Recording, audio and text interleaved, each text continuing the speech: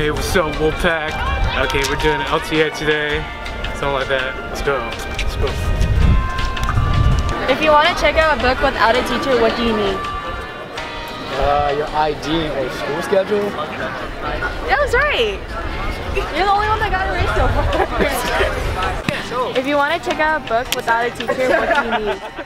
If I want to take out a book without a teacher? Yeah. At the library, at least my ID card.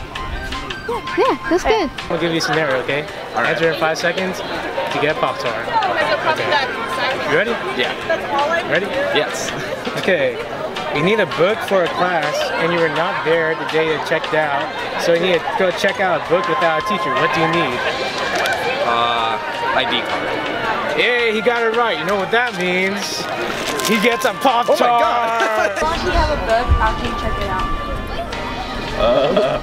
Wait, there's a time limit? A year, a whole term, right? One term? One term. It's 21 days. Really? That's one term? No, it's not. No. Wait, what about like a textbook? That's something. And so here, Ms. Johnson, let's see what she has to say. I'm gonna give you a scenario. If you answer it in under 5 seconds, you get it right. Okay, you're gonna try to trick me. Okay, let's go. Okay. You need a book for a class, and you're not there the day you checked it out. So you go to the checkout, and you go to check out the book without a teacher. What do you need? I need my student ID and a copy of my schedule. Hey, she gets it right. You know, she gets a Pop-Tart. Oh yeah!